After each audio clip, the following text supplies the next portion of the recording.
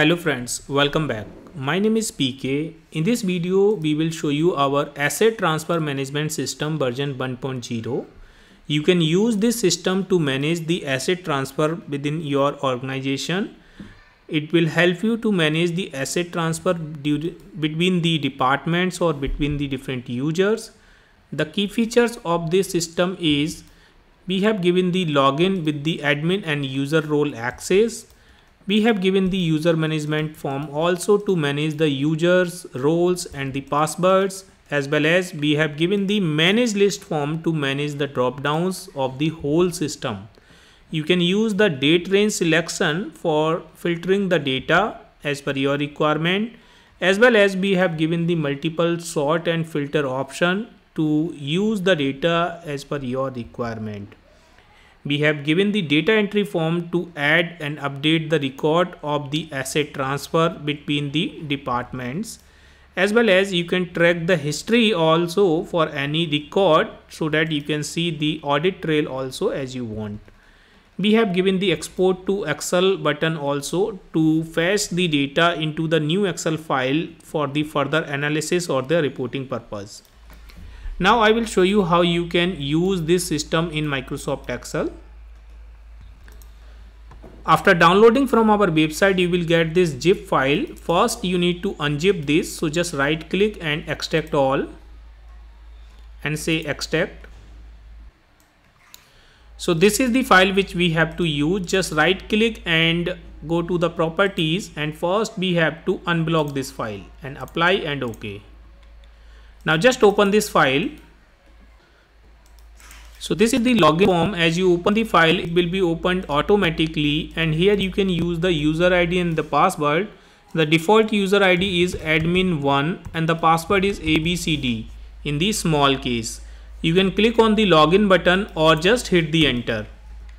Now this is the landing page or the main page. Here we have the all records of the asset transfer. You can select the all period to see the all data here.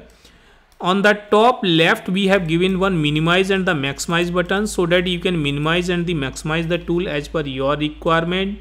If this system is not fit in your screen or it is not looking good in your screen, very small or very big, then you can adjust the zoom level as per your requirement. You can zoom it or you can make it zoom out also. Okay, and if you hover here, it will show you the zoom level. It is the name of the person or the ID of the person who has logged in, and this is the role. Here we have given the few buttons. First is the user management. From here you can manage the users. You can add the new user, like I'm adding a new user as PK. The password is ABCD and the role I'm adding here, let's say user. You can click on this button, that user will be added. You can update that user by using the double click here, and let's say I want to make them admin and just click on this button and that is updated. Okay, you can change the password also. To delete any existing user, you can just select that user and say delete, and that user will be deleted, so that user will not be able to log in again. Okay, this is the manage list. You can click here and you can see the list of the category. You can select the another list like department or the condition. So we have three drop down list here. You can add the new list as you want. Let's say for category I want to add a new list, and click on this button, that will be added, and you can delete this by selecting say delete, and that will be deleted. All right, now here we can see the date, that is transfer date. So this is the entry form, and here you can enter your data. By default it will take the today's date. However, you can change this date using this calendar. Let's say I'm selecting here 8th Feb, and then I'm putting the asset name. Let's say I'm putting here laptop 5, and then the contact number, I'm just putting some dummy number here. Then the email ID, I'm putting here some dummy email ID, and then the category, I'm just selecting one category here, like this asset is the laptop projector. And if you think that asset is not appearing here, you can add the new asset here in the category. You can just add let's say this is the new asset, and I'm saying this is mobile, and click on this, and just close. So that should appear here. If it is not appearing, you can click on this refresh button, that will be refresh and it will appear here. Now you can select the department. Similar to this, you can add the new department from here and you can click on this refresh, that will be added, and to department also.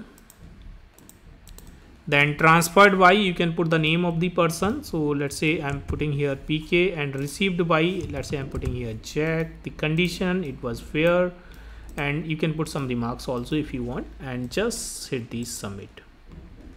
As you click on the submit button, you can see that new record is appearing here.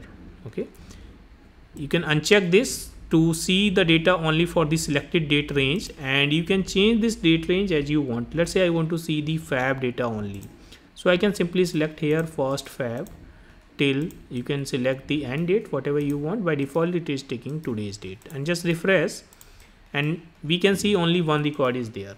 Okay, let's say I'm selecting all period. Then I will show you, you can apply the filter also. You can just select here asset name, the laptop.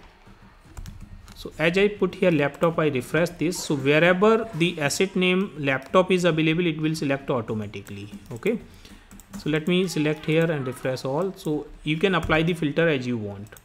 Now here I'm just selecting any name. So let's say I'm selecting here transfer date, and I can use the ascending and descending order as I want. So the data will be sorted according to the transfer date. Or let's say I'm saying category, so this will be sorted by the category. Okay, you can see this data is sorted.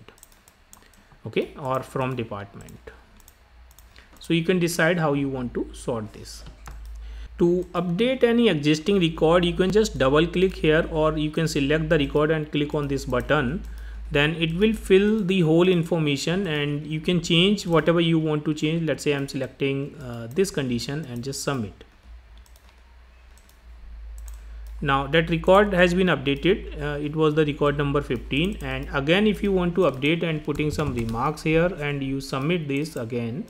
So we have submitted this twice. Now I can see the transaction history of this record also, so I can simply select and let's go to the show record history. Now we can see the record history and we have updated multiple times, so it is showing that information here. Okay, so that is how you can see the transaction history for any record. And if you want to delete any record, you can just simply select that record and say delete record, so that record will be deleted. Now if you want to send the WhatsApp to this contact number, and if you want to open the web WhatsApp window, so you can simply click on this WhatsApp icon and it will open the web WhatsApp window for this particular contact number. Okay, and to open the email ID, to open a blank email in the Outlook, for this email ID you can just click on this button, so it will open the email in Outlook. Let me show you. If I click on this record, then you can see, so it has opened one blank email. You can see that is for that user. Okay, so that is how you can use this. And to export the data into the Excel, whatever data is appearing here for the all period or for the selected period, you can just click export to Excel. Now it will export the data into the new Excel file, and you can see the whole data is available here, so you can use it for the further analysis if you want. Alright, so that is how you can use this asset transfer management system. And like I mentioned, to update any record, you can simply double click and it will show that the ID also here, so for which ID you want to update. Okay friends, I hope you have enjoyed this video. If you like this video, please hit the like button and please subscribe my channel to get the regular update of my videos. Thank you so much for the watch.